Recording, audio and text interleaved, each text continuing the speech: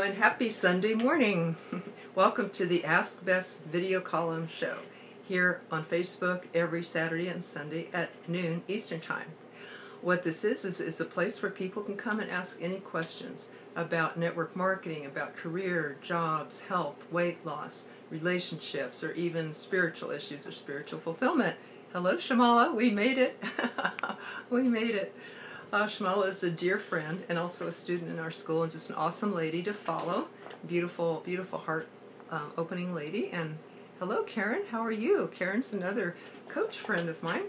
I'm glad to see you here. So the Ask Bess video column, I got this idea from Ann Landers, if you guys remember that, where people could write in questions and she would respond to them. Because she said it mattered her success over like 50 years or something like that, 47 years, something like that. She said she believed the success of that column was because people wanted to be heard, and that was important. So my message to you is, you matter. I hear you. I'll respond to you. There's a solution to every problem. It may not be as far away as you think. You're bigger than any problem before you. You can become a master problem solver, and I'll help. I'll teach in this class, when we cover the topic today, I'll teach our 4-step, real simple, real conversations method to move from problem to solution real fast in minutes, that I've been using for over 30 years to help hundreds and hundreds of people have breakthroughs where they're stuck. So I should tell you just a minute, who am I? In just a minute, who am I? Bess McCarty, coach for business and life. I help all those things I just mentioned. For over 30 years, holistic health practitioner, body-mind therapist, students, clients, private coaching, class coaching, helping people to have better lives. So I have to do my own work or it doesn't work. A therapist, a coach can only lead somebody as far as they have gone themselves. So that is what my original body-mind teacher drilled into me. You must do this work yourself. So that's been pretty much my life, personal and spiritual growth. So today I wanted to cover a topic about sugar, eating sugar, since this is so rampant. So many people face illnesses, and 50% or so of people are overweight, and a lot of people have wish they could kick their addiction to sugar. Now what I brought today was 2 guests to role play this with me, because I've been using puppets a bit in my work. So I'd like to introduce you to my 2 guests. This is Mr. Giraffe and this is Mr. Jackal.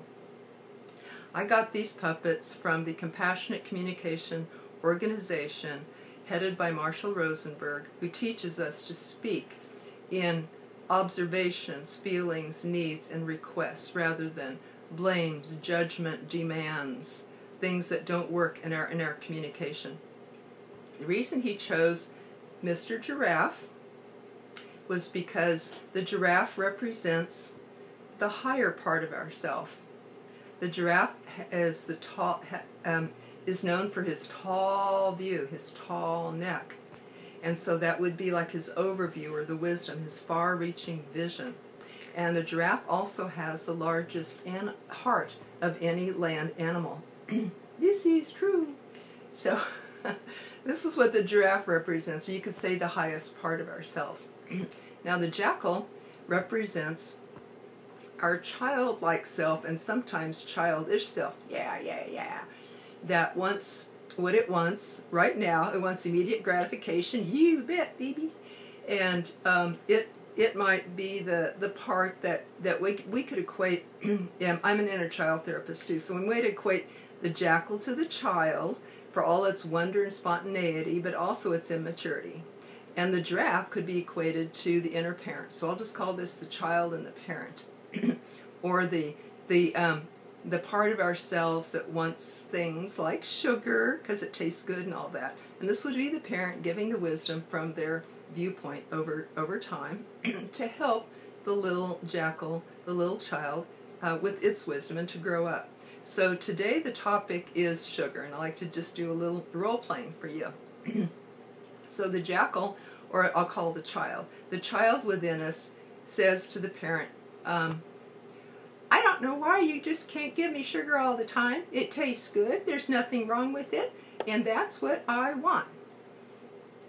Well, child, tongue straightened out here. Well, my child, I appreciate that.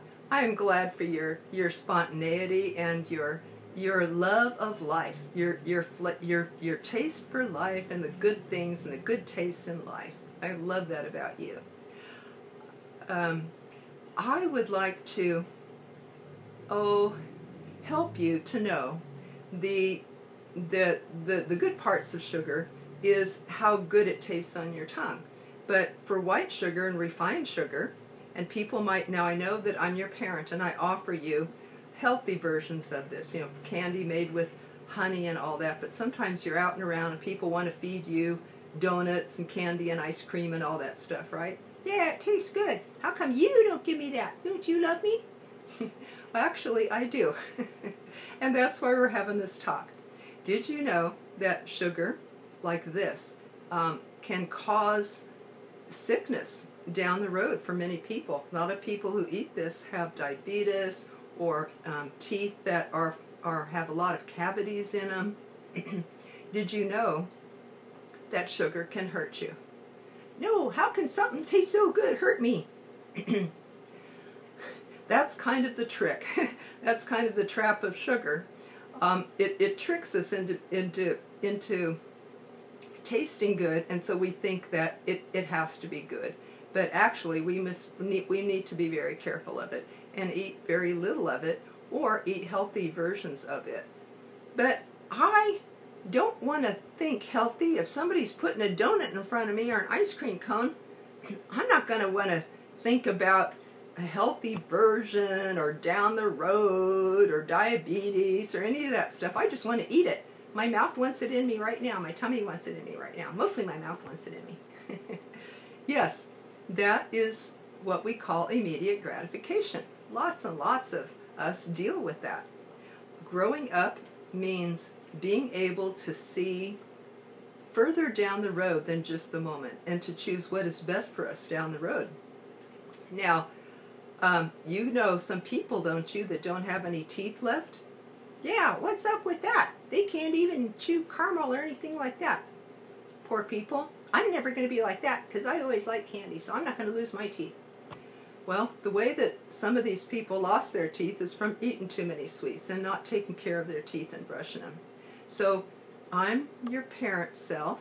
I have the long neck and the high view, can see down the road, I can see where I've come from, I can see where other people have come from. I'm here to help you to get a little bit of that down the road view so that if someone offers you some ice cream or candy, you think first before you just eat it.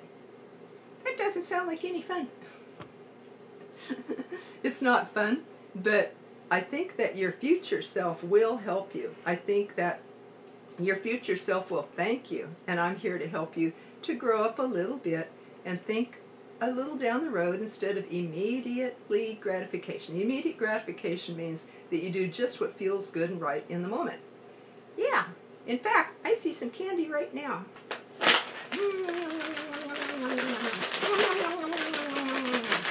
This is candy corn.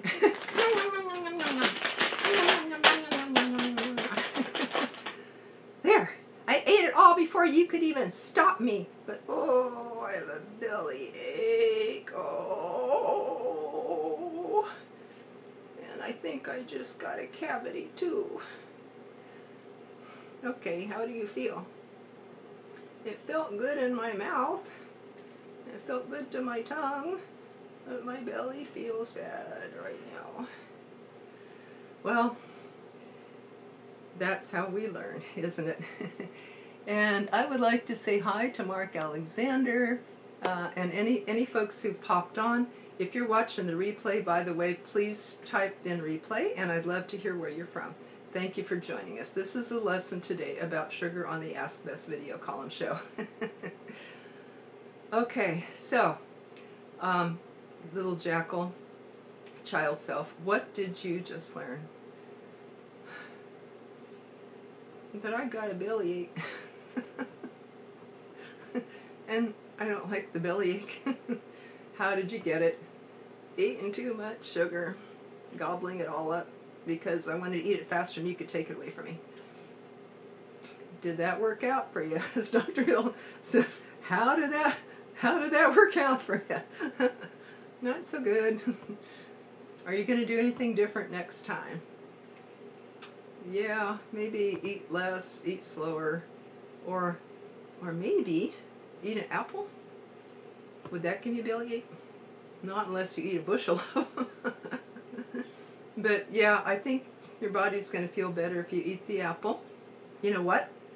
I even got you some trail mix that has raisins and nuts and good stuff in it too. You want to give that a try? Yeah, when I feel better, I'll give that a try. Maybe I'll even like it. And it won't make you sick like that. It won't have the same effect on you. Hello, Megan. Welcome. Welcome, Megan. So, what we can do to feel better, little jackal, is we can make healthy choices. Like when you're out in a restaurant, you can look at the menu and say, wow, there's a fruit cup I could have for dessert instead of ice cream. Or if I'm at a fast food restaurant, maybe I'll choose the salad, the chicken salad, instead of the cheeseburger and fries, which has all the fried food. There are 3 simple rules that could help you to feel better. Avoid white flour, white sugar, and fried foods, like French fries and chips. And the white sugar and the white flour, of course, you know, is in pizza and donuts and sandwiches and all that, but maybe you could get a whole wheat version or just skip the wheat. A lot of people are doing that. You heard of keto and all that. That doesn't sound like any fun, but it can be really, really tasty. I'll make us some recipes and we'll try them out and we'll see which ones are your favorite. So, you know what? I used to be addicted to sugar too. And what I did is I started getting recipes where I could replace sugar with honey and it tasted just as good. One time I went to this party and there was this incredible cheesecake there and I just kept eating it, you know, and I thought, wait a minute, I bet I can make a healthy version of this cheesecake with honey, and I use raw cheese and melt it, I don't even cook it, and I use nuts instead of the crust, for the crust, nuts and honey and all that, and it tasted just as good as the bad cheesecake. So I don't necessarily want you to give up flavor. I just want to switch out the ingredients, and I'll help you with that, and I'll make some of those with you. How does that sound? Well, yeah, if it tastes as good, then I could get on board with that, because I don't want diabetes and rotten teeth. Okay, that's the deal. We'll work together, and I'll help you on that. So, I just want to let our, I've got a few notes here I wanted to be sure to share with you.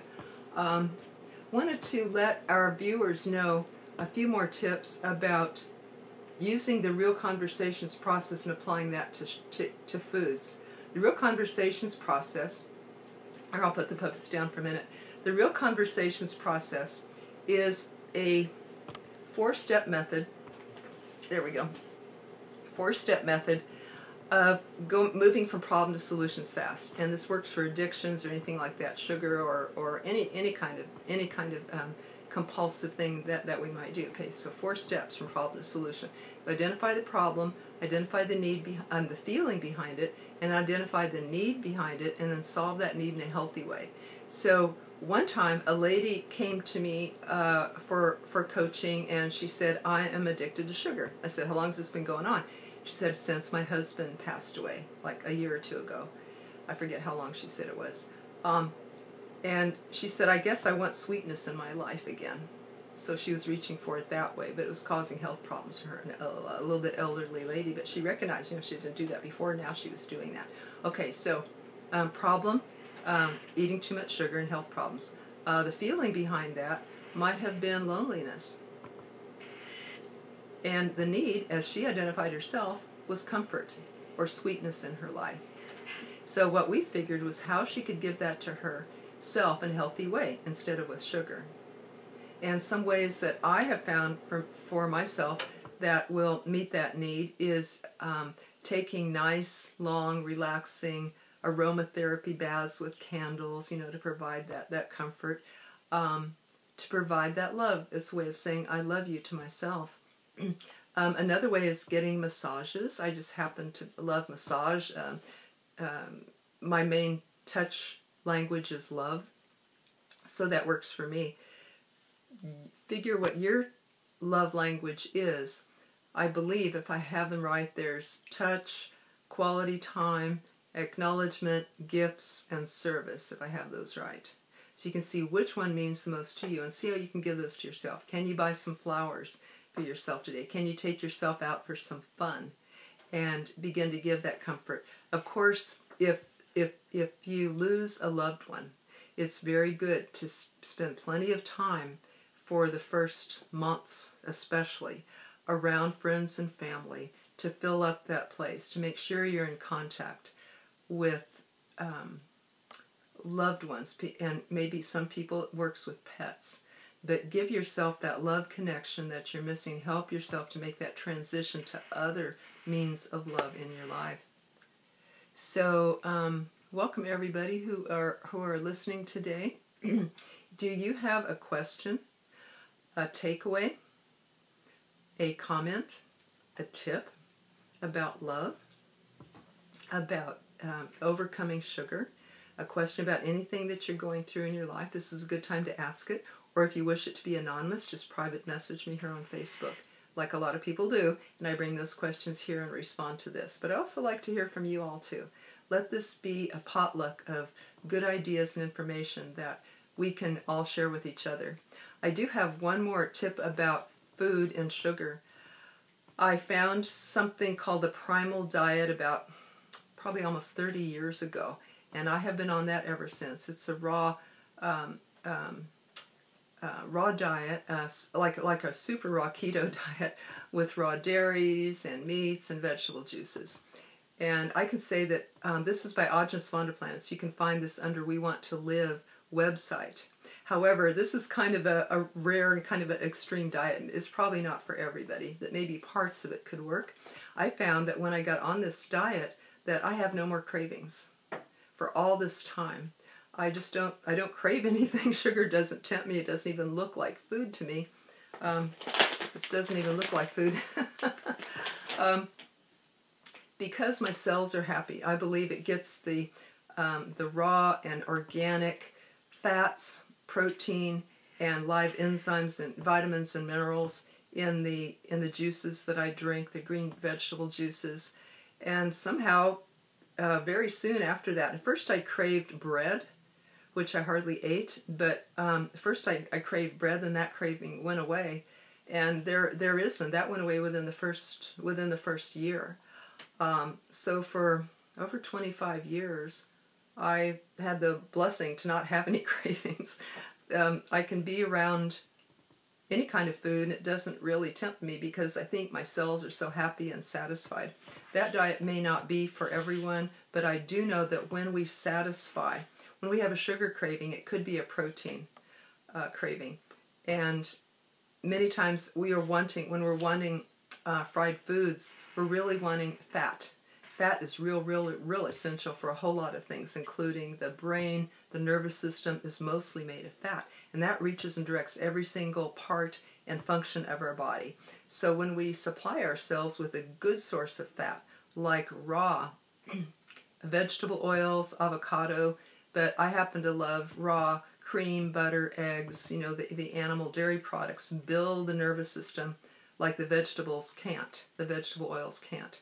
So those are my, welcome Thomas, those are my own personal tips for beating a sugar addiction. Now, let's see, I'll just cue you in again, the 4 steps to real conversations. Identify the problem, the feeling under it, the need under that, and meet that need in a healthy way. Problem goes away. I discovered this, almost 30 years ago, working with clients and students and myself, and I observed, hey, I think there's a 4-step pattern when moving myself and my clients and students from problem to solution. They seem to keep going through these 4 same steps. Let me observe and write them down. So I did.